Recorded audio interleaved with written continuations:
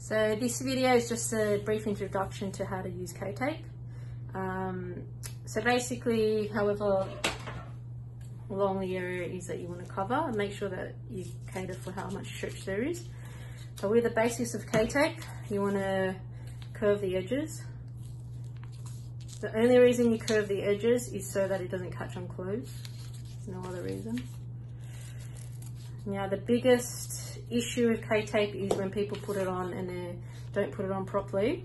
You can cause traction blisters. So the reason that they get you to do this with any sort of stretch tape is pull about 5 centimeters, do that to each side.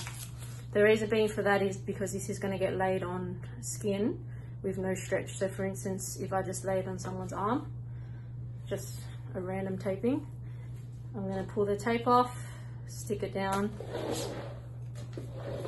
try not to touch the back of it, stick it down with no stretch, and then you pull through this middle bit, then the pull happens. So when you look at K-tape, there's 100% pull, there is 50% pull, there's about 75, probably go for about 75% pull. Lay that down, and then once again, pull that off and lay it down.